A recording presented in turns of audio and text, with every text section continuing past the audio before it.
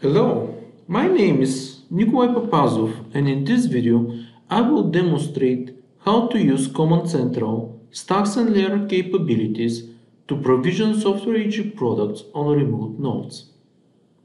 For that, let me log into the Command Central server, which I have configured in the previous video.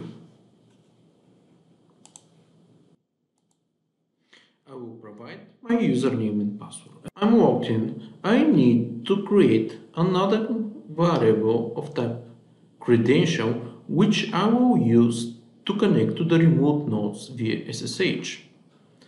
Let's go to the Command Central server, configuration, choose credential, and click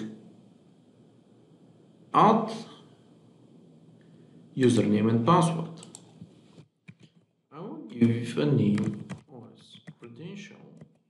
I will type the user to connect to SSH. I will give my username and password.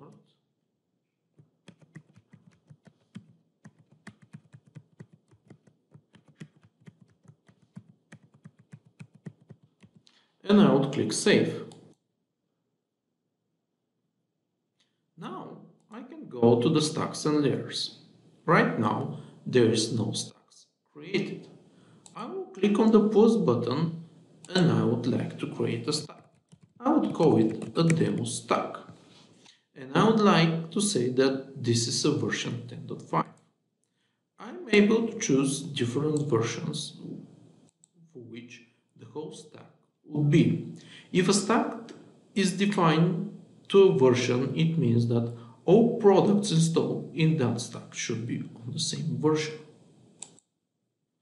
Now I have the possibility to create the nodes which are already existing, meaning that they are installed by some other means, or I can add new nodes, which would be my case. I will choose new nodes. Now I'm in the view of adding layer. There are different types of layers, and right now I'm creating a layer of type infrastructure. I will choose infrastructure remote layer, which means that the Command Central would connect to a remote machine via SSH. I would call this layer infrastructure. Then I will need to choose the bootstrapper. Bootstrapper depends on the operating system of the remote node. In my case, this is a Linux, and I have already a registered bootstrapper of 10.5. If I want to use different operating system, I need to make sure that the bootstrapper is downloaded from Empower for that system and registered into the Command Center. Now I need to provide some values for where the installation folder would be. That should be a directory where my user has access right. And that would be, let's call it Software AG 10.5. Now I need to provide the nodes. And this would be the URL of the node. My host is this one. Then I would need to choose a credential to log in through SSH. This is the operating system credential which I just created. The rest values I will leave it as it is, as I want to use the default ones. The default password for the SPM, the default port for SPM, and the default port for SSH. Then I can click Finish, and this will trigger a job which will connect to the remote node, install SPM, and create an infrastructure layer.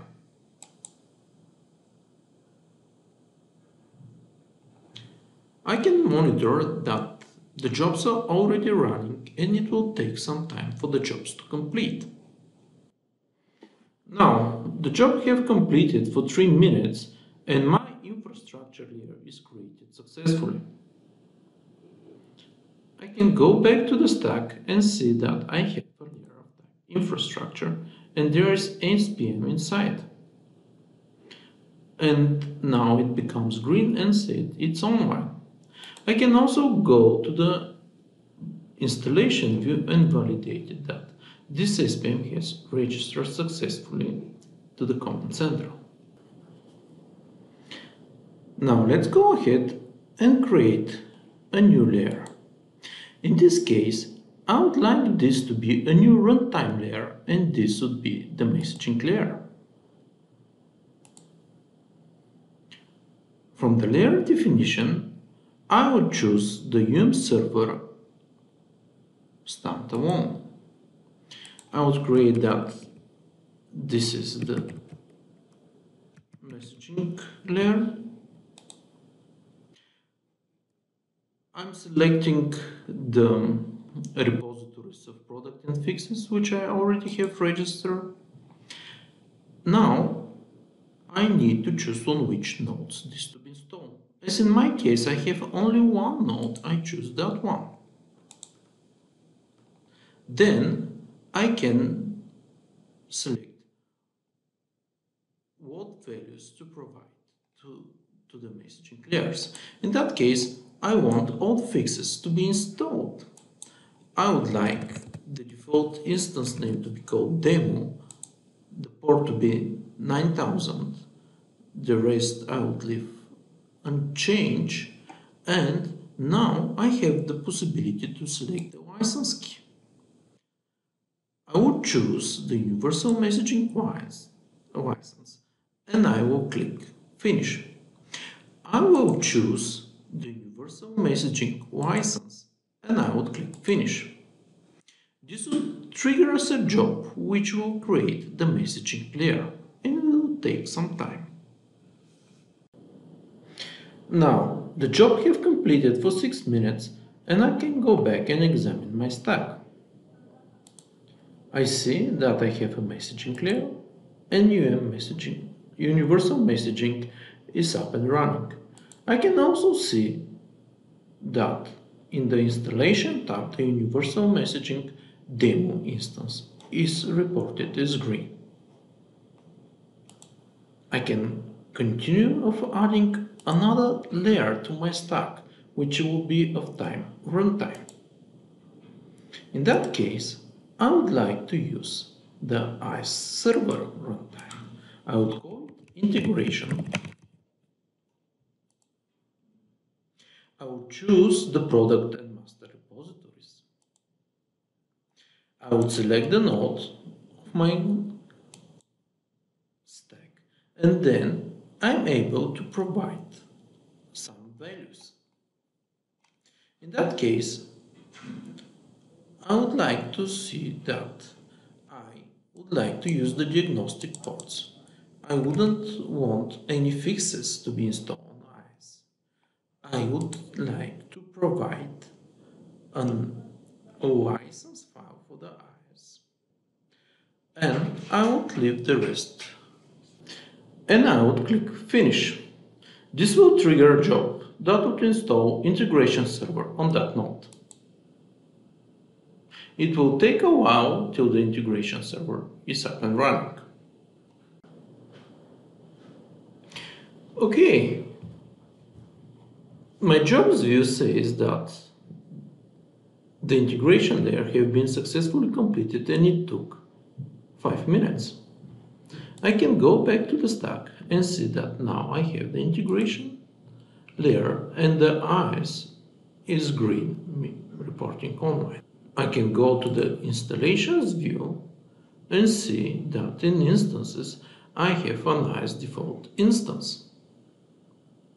With that, the demo is complete.